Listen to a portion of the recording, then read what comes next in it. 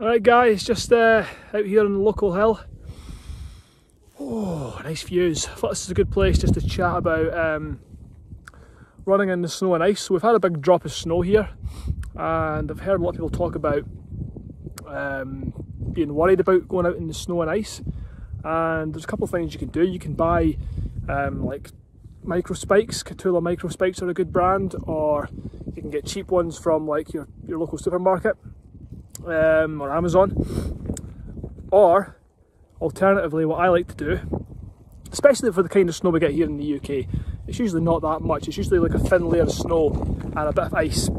So at the bottom of my shoes here, I've got some screws all around the edges and on the parts of the tread that stick out.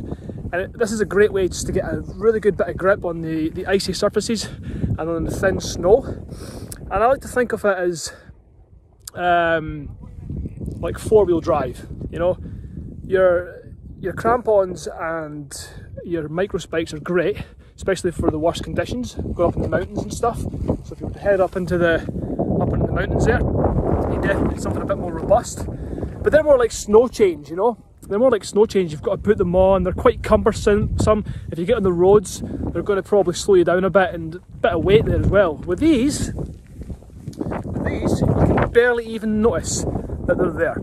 So they're a great tool, and when it snows like this as well, and it's nice and deep, it's a really great training effect because it trains your mind first of all.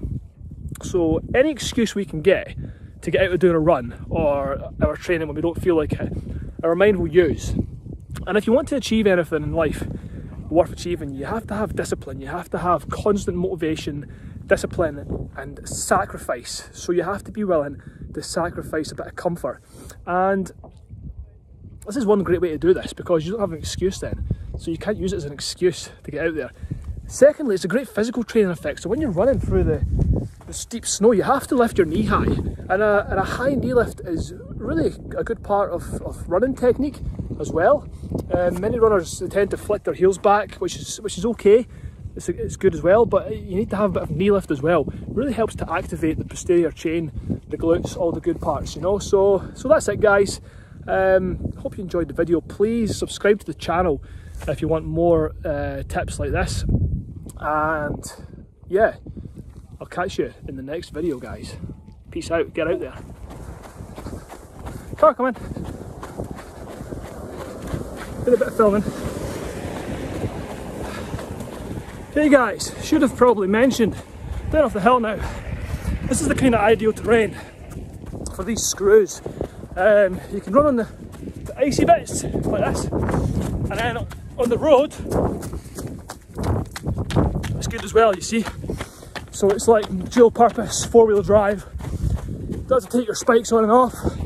But I should have mentioned the types of screws that you should probably use are, if you can get hex head sheet metal screws, they're the best.